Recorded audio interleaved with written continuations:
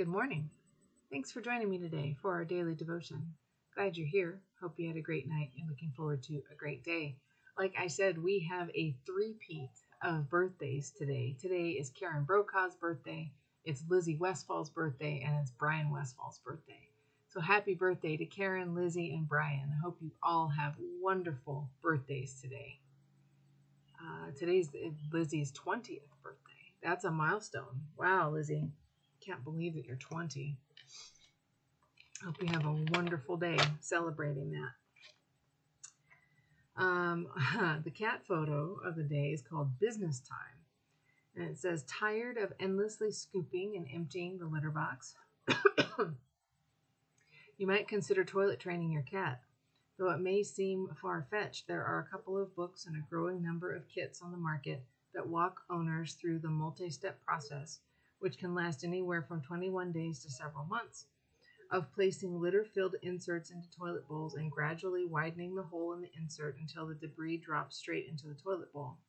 Be prepared to lavish plenty of positive reinforcement by way of treats and praise, and have some patience for the occasional accident, not to mention their failure to flush.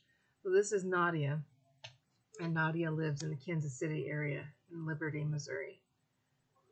What a pretty tortie. Pretty girl. Okay, so we've got Psalm 104, verses 24 to 34 and 35b. And it says, may the glory of the Lord endure forever. May the Lord rejoice in his works. I love it when the psalm includes the natural world. Mentions of trees, bodies of water, types of land, animals, and the stars delight me. Psalm 104 is full of this kind of rich imagery. God is extolled for having wisdom in making creatures that can live in all kinds of environments on our planet, with a close look at this section in the ocean in particular. Our attention is called to how the ocean is full of life, from the smallest animals to the biggest. The psalmist marvels at the ways the creatures occupy this unique ecosystem below the water and how people make use of the surface above to sail ships. We are reminded how God has made cycles and seasons for food, making life continuously possible. This is not, however, a list of species, as amazing as such lists are, nor is this a textbook lesson about the water cycle. This is a poem for rejoicing, in which the psalmist gives God a blessing as well, calling God to rejoice in the natural world right alongside of us. Let us pray. God, help us to notice the beauty in your world that is around us today. And we give thanks to you through Jesus Christ, your dear Son, that you have protected us through the night from all harm and danger. We ask that you would also protect us today from sin and all evil, so that our life and actions may please you. Into your hands we commend ourselves, our bodies, our souls, and all that is ours. Let your holy angels be with us, so that the wicked foe may have no power over us. Amen. The world around us is truly an amazing place, and it doesn't even matter where you are, because I was going to say, it's mountains feel more majestic, perhaps, especially if you live in the plains or the Midwest. But it could be that if you see mountains and trees all the time, you may see a certain majesty in the plains and the wide openness of the sky that's here. That's what continues to awe me about living in the Midwest, is the wide openness of the sky. We were out driving in the country the other day when we were looking at the Northern Lights, and just amazed at how wide the sky is.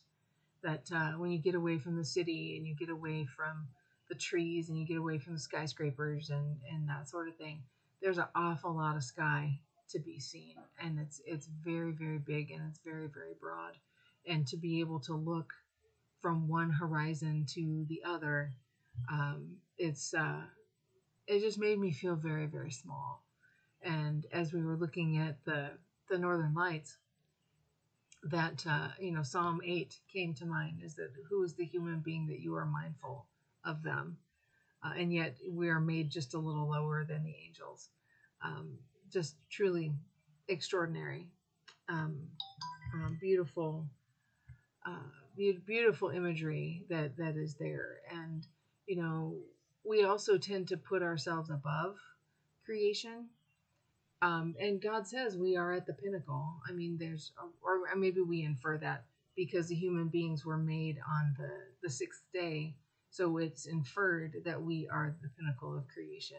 And it's all, God also says that we are to be caregivers to creation. We are to steward it and manage it. Um, and so that being said, we are at the top of the food chain, but maybe that's where I should have said that being said. Even if we are at the top of the food chain, it doesn't mean that we're not part of creation, because we are part of creation. We are created too, and we are created in God's beautiful image, and all of us, trees, flowers, grass, birds, animals, human beings, all of us should praise God and give God thanks and rejoice in this gift of creation, just as God rejoices right along with us. Just beautiful. I hope you have a wonderful Friday. Do what you can to bring some love and light into the world. Thanks for watching. Appreciate it so much. Have a great day, a great weekend, and I'll see you back here on Monday.